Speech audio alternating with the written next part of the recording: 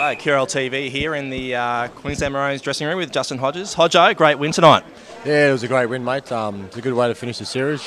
We were pretty close in the first two games, but we really wanted to come out tonight and put a great performance in for our home crowd. Yeah, mate, after two tight games, it really opened up tonight, didn't it? Yeah, it did. We spoke about that. Obviously, the series was over, but we all got a whole lot of skill in this team, and we wanted to explore that. And I think we'll do that tonight with heaps of points. Mate, they were still very tough to crack in that first half, weren't they? Yeah, they are. Look, take nothing away from them. They're a great side. Loz has prepared them well, and we're just lucky to get a few points on the board. Yeah, mate, the second half, Aiden Guerra really came into his own, and you drifting across field, mate. You found a few gaps. Yeah, I found a few gaps and hit the goat. The boys reckon he's doing the moonwalk there, trying to run backwards and score a try and layer up a little bit.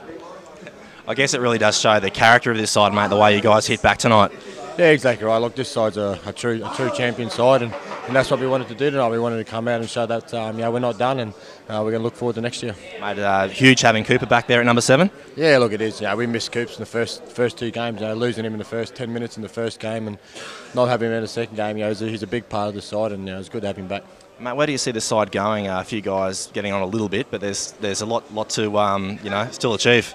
Yeah, exactly right. As I said, tonight's just a stepping stone for next year. Even though we're getting older, we've still got a lot more in us, and that's the quality of the side. Everyone knows that we've still got a lot more footy in us. And mate, your future, you'd love to be back here again? Yeah, mate, definitely. I'm not going to be able to lose us, so hopefully next year we can win, and might be my last one next year. Well, thanks, Hodjo. Hope to see you back here next year, mate, and we grab that trophy back. Well done. For sure.